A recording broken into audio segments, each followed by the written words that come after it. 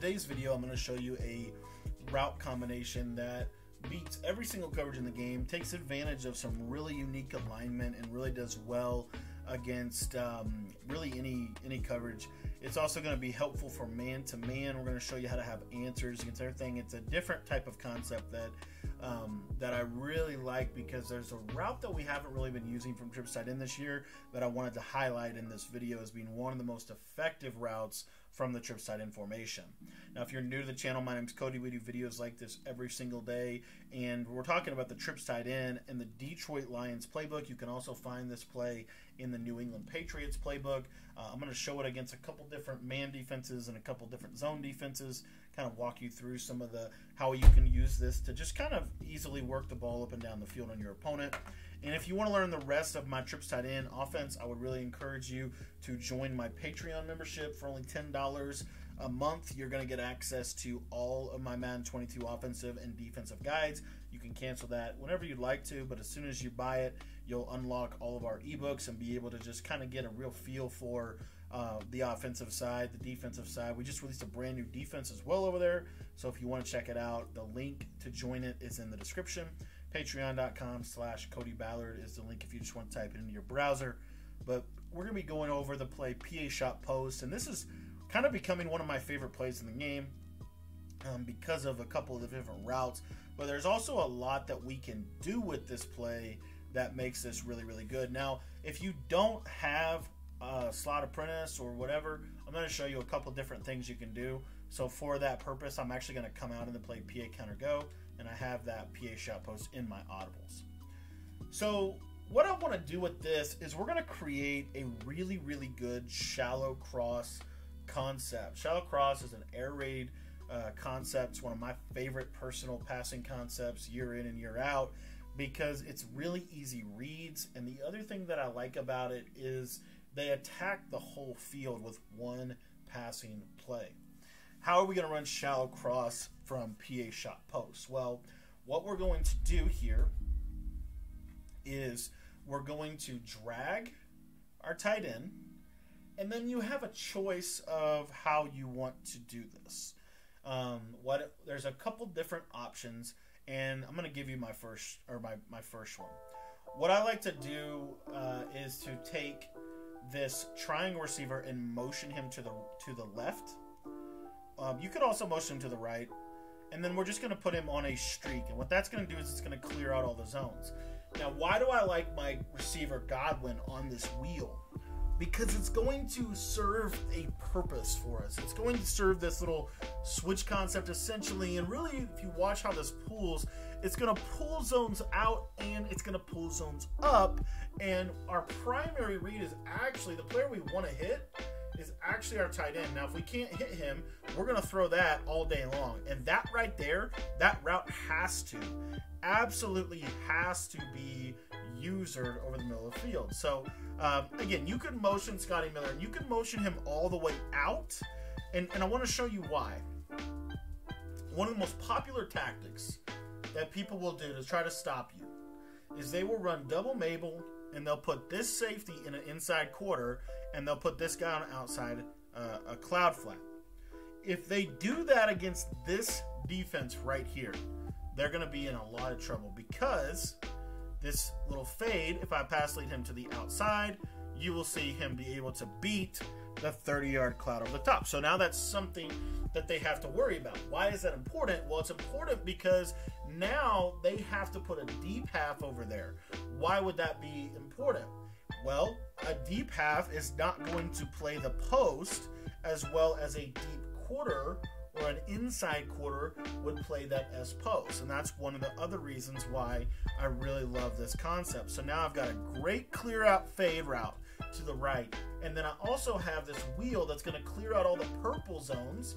And it's going to, the most common adjustment that I get is a double Mabel with two curl flats. And the curl flats are typically going to be at 10-yard depth. If they run curl flats on me, curl flat zones. And why would they run curl flat zones, you're asking? They run curl flat zones because curl flat zones do a really good job at stopping curl routes and slant routes, which are two very popular routes in this game. So therefore, if you know anything about wheel routes, these wheel routes will pull this curl flat out of the way and allow me to throw this, and I'm easily getting upfield for 15 to 20 yards a pop. That is the whole premise of the shallow cross concept. Clear out space for your guy to be able to run with the ball after the catch. Now, let's say they run a double Mabel and they use, seam flats or quarter flats underneath. I'll show you what this looks like as well. And again, why do I like this play? Whoops, I'm sorry, I forgot to. That's for a secondary setup that I'm going to show you in just a second. But why do I like this play so much? I like this play so much because it's really easy reads. I'm going to show you some really cool stuff against man-to-man here in just a second as well. But you see how this concept works. Now, what you'll notice here is a seam flat. Even though it's going to play the drag, you can still throw it for 7 yards. And again, they're dropping 8 people back into coverage, by the way. So, let's say they're running this, cover four defense, and they're going to run it stock. And I like that you can kind of quick snap this. Like, there's only 2 adjustments.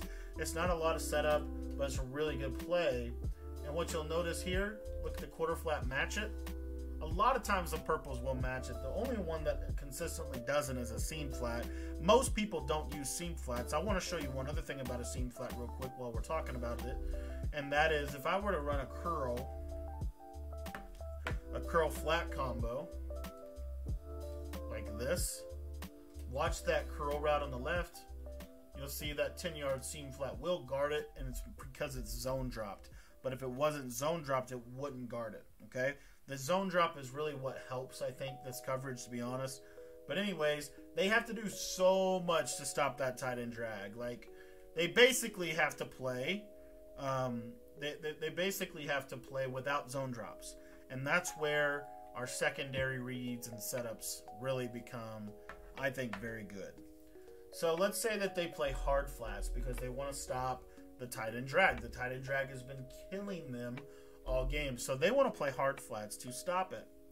What you're going to notice if you watch this concept develop, you'll see that this wheel route to the right will be open, pass lead up and away, and as you can see, it gets open before the post. So that's a read that you have. Now, I honestly don't throw that a ton. Just being transparent with you, I don't throw that route a ton because it's a dangerous read. Like, you want to make sure he's open. You can't just blindly throw the wheel like you can in some other formations. But what you want to do is it's a read. Oh, he jumps down there. Okay, we'll throw over there. Okay? If they don't jump down and they follow the wheel, then you have your drag. So it's kind of a simple read. Now, what I also want to really hammer home, though, is let's say, so like right here, here's some seam flats that don't have zone drops attached to them. And I just want you to watch, because now that's going to turn those seam flats, if they aren't running zone drops, now this is going to turn this into cover 3 match. So you'll see they'll match him and they'll actually get burned over the top, as you can see.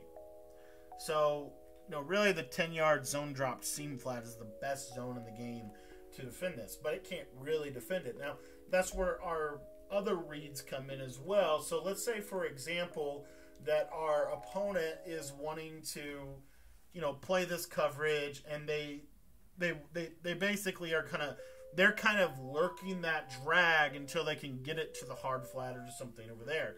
What that does is it opens this whole middle deep of the field, pass lead inside, you're going to aggressive catch that and cut that off, and as you can see, it's very consistent for beating that play. Now, the best defense, honestly, for this is a shaded down cover 4, and then what you want to do is they're going to use her and kind of carry this to the hard flat, and then they've got a curl flat to match the wheel, and then they also have this hard flat for the tight end drag. This is by far, to me, the best defense against it, and it's going to leave them vulnerable, and they're still going to have trouble because now they have to be able to recover back and stop that route that will literally beat every zone in the game. It's very consistent. Now, I also said I wanted to show you why I like this play against man-to-man. I like this play against man-to-man because it's going to beat every coverage shell of man coverage that there is. So let's say, for example, that they're going to run a cover 1 and they're going to shade underneath. If they shade underneath, this wheel will get over the top of his man-to-man if there's not a deep half over the top to help. So if they do the shaded underneath stuff, that wheel is not going to be there. So now they have to put a deep half from that safety over on that side. So what that does now is they can't really have a purple on the left, and it also leaves them vulnerable because now if you look on the right, we have a fade. Well, if that fade gets over the top of the shaded underneath coverage, that's a potential one-play score as well. So now you have to come to the table with two deep halves and then maybe, you know, an underneath route or underneath zone of some type. And now what happens is, because we've threatened them outside on both of these, and this is why I say I think this is just one of the perfect passing concepts, because it attacks the field in a really unique way. But what you'll also see with this is now the middle is open and you've got your S post. I don't know why I lobbed it, but your S post is going to be wide open if you don't lob it up and take 20 minutes for the ball to get there. So I'll show you what that looks like.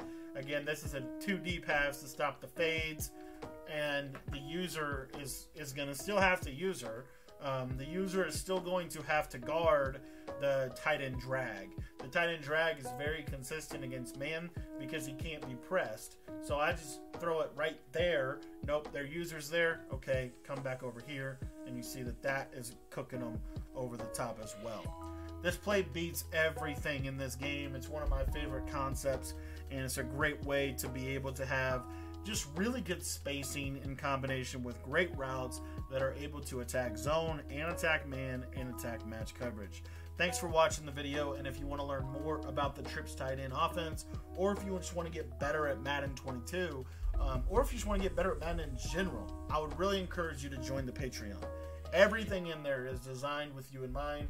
It's designed to help you take your game to the top level and really dive deep and learn the best routes and why they're the best routes and the best coverages and why they're the best coverages and the best adjustments for formations to formations. We've literally broken down how to defend every formation, from spread to compression to U-trips to bunch tight end to tight slots.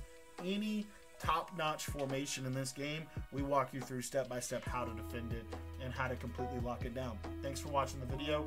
Hope you enjoyed it, and if you want to learn the rest of the offense or the defenses, all of our guides are available by joining our Patreon. Head on down to the description and click on the link down there, or if you want to type it in your web browser, it's patreon.com/CodyBallard. Thanks for watching, and we'll see you over at the membership.